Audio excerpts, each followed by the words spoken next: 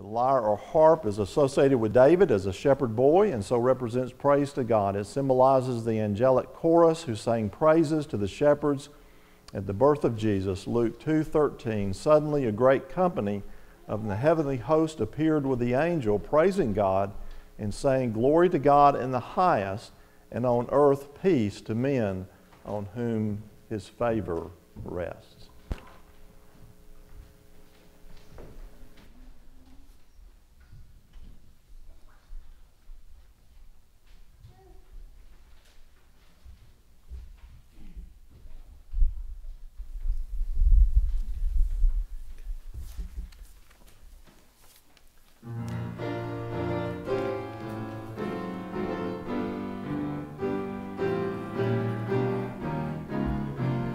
Look up, fear not, the angel said, "Behold, the Messiah comes, the one of whom you've read." And as they spoke to men that day, the heavenly hosts around the throne joined in to say, "Glory to God in the highest, peace on earth, goodwill to men." Heavenly angels announce his arrival in the little town of Bethlehem. Hallelujah to the Lord, sing holy, he was born to save the world from sin.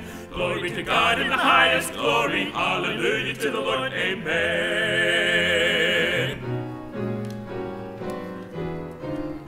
And still today the wise men come, offering their praise to God's anointed one. And as they spoke, their hearts filled love. This glorious sound was on my ear from up above.